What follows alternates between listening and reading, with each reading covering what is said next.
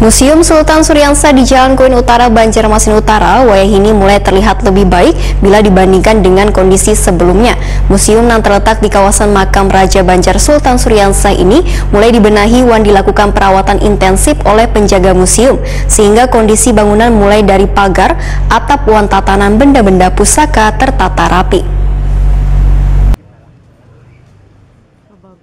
Museum Sultan Suriansyah yang berada di kawasan Muara Kuin, Jalan Kuin Utara, Banjarmasin Utara, wayahini mulai terlihat lebih baik bila dibandingkan dengan kondisi sebelumnya.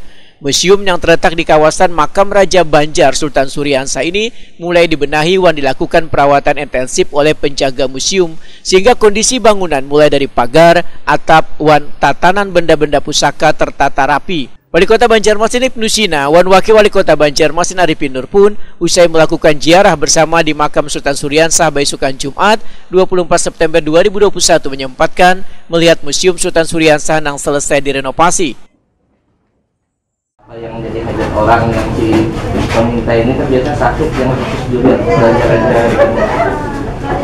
yang disebut maju lah cuma saya nyur sampai mana jaskar saya buntat nyurnya itu anu mungkin iya tapi kelihatannya dibandingkan kalian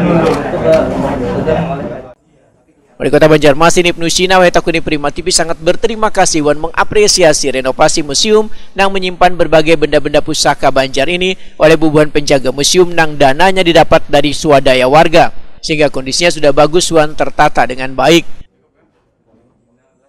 Sultan Suriansyah dalam rangkaian hari jadi Kota Banjarmasin, kemudian tabur bunga dan berdoa tahlil, kita meninjau ke Museum Makam Sultan Suriansyah yang sekitar 2 bulan yang lalu kondisinya sangat-sangat memprihatinkan.